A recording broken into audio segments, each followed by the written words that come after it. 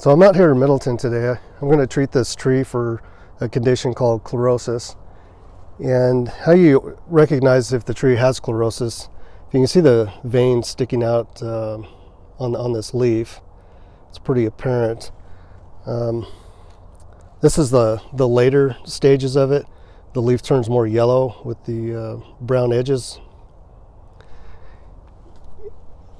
So due to the high alkalinity of the soils, the tree has a problem absorbing the minerals needed to produce chlorophyll, and without chlorophyll the tree can't complete photosynthesis.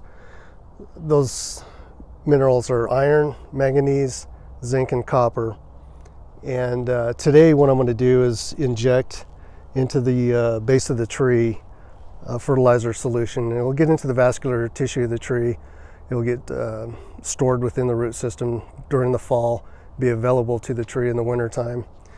And so without doing any kind of a treatment, if your tree does have this condition, this chlorosis, left untreated, it could take the tree out. So I'm going to inject this tree today by drilling a hole at the base of the tree, and then I'm going to insert a plug and then inject the fertilizer solution through that plug that has a one-way valve. And I'm doing it in the fall, and the reason why I'm doing it in the fall is because I can get a higher concentration of the fertilizer into the tree. It'll get stored into the root system until next spring when it's needed.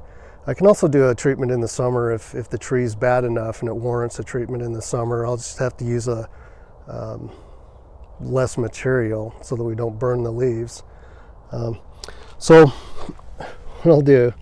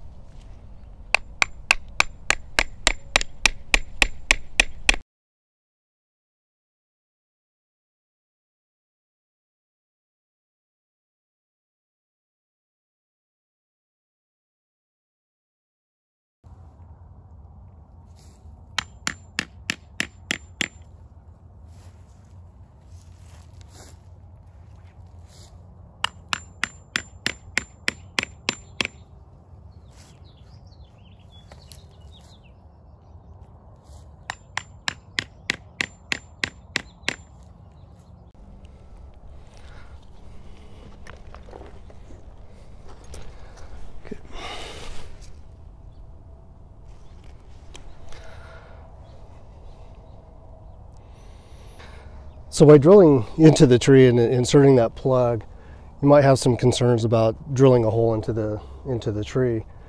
The trees have the ability to compartmentalize, so it'll heal over that wound.